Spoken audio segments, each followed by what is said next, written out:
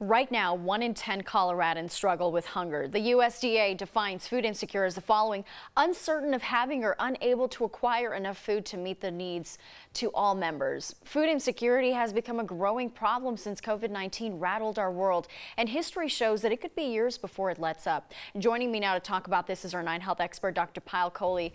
Good morning, Dr. Coley. So being food insecure has a lot more implications than just being hungry. What are some of the short-term side effects of prolonged hunger?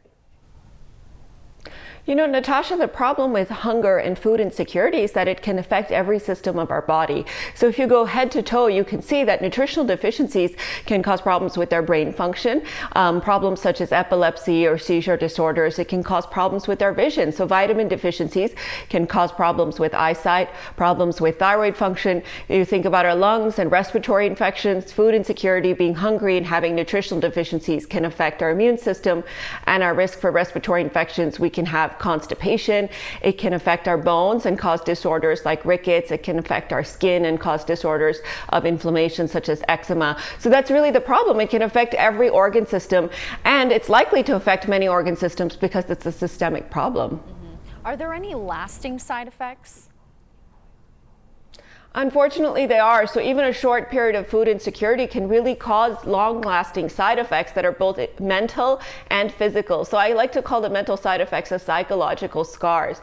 As you can imagine, having food insecurity can have really long-lasting effects on our mental health, our self-esteem, and our image. And then there are physical effects such as diabetes, hypertension, and asthma that can also occur as a result of food insecurity.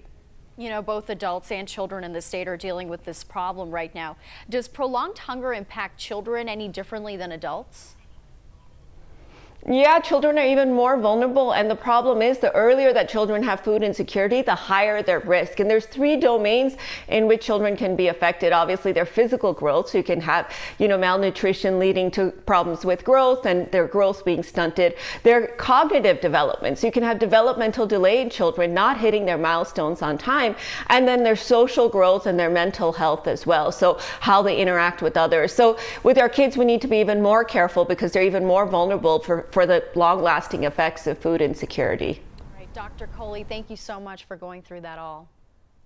And with this all said, there is a way that we can help families battling food insecurity. We are in the final stretch of our 9 Cares Colorado Shares virtual food drive benefiting the Food Bank of the Rockies. And all you got to do to help out is take out your phone, scan this QR code on your screen. It takes you to our donation page. And we just want to give a big thank you to anyone who's already donated. Every penny counts here.